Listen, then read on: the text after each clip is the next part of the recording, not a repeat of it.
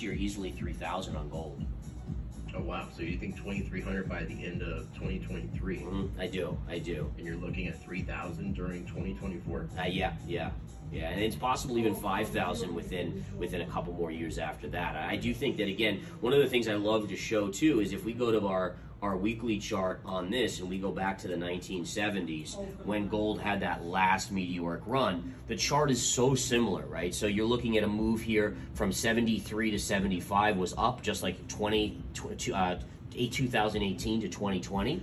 And then you had this consolidation from 2020 to 2023 here, where again, same thing in the 70s. We went from 75 to basically 77, sideways to down, and then you had this mega-sized run. And I think that's what we're starting to see now. We're just in the early stages of that for gold. And you can see what gold did. I mean, gold went from essentially $100 to $900 an ounce in that run. Now, again, with Bitcoin in existence, it probably doesn't get that magnitude, that 9x.